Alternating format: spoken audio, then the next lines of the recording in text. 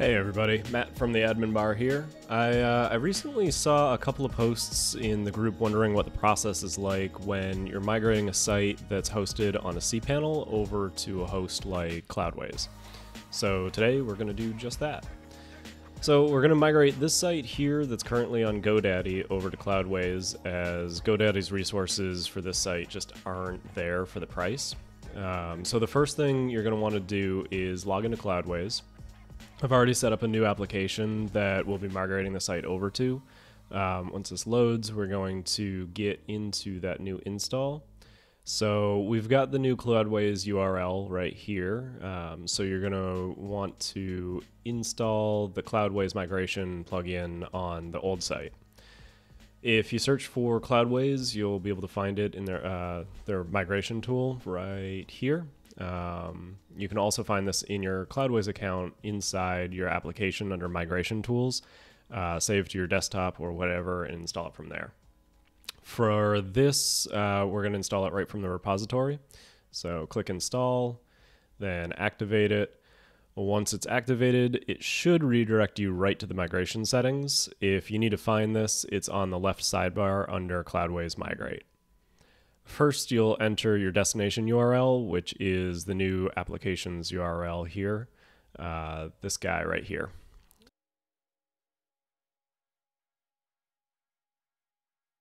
The database name is found right here.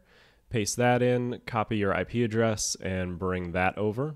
Then the SFTP username is next.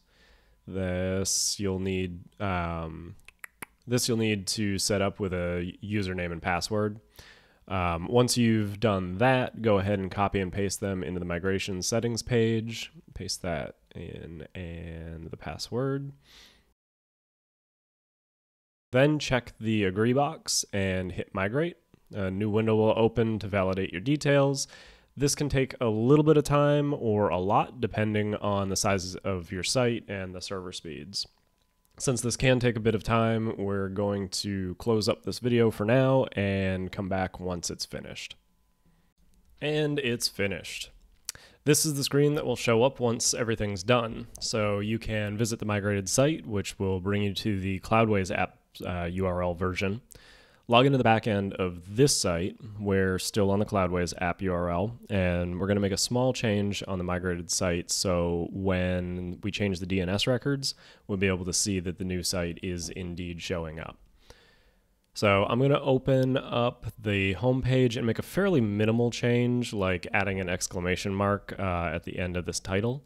So when we do check that page, we can see that this change is showing up. So the next step is to head over to Cloudways and open the domain management page to change the primary and secondary domains.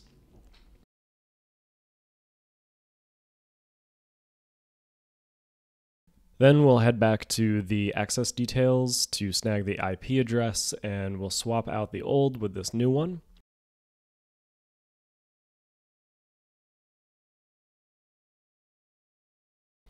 This will log you out of the migrated site, most likely, so sign back in and open the site in an incognito window to check that that small change is showing up.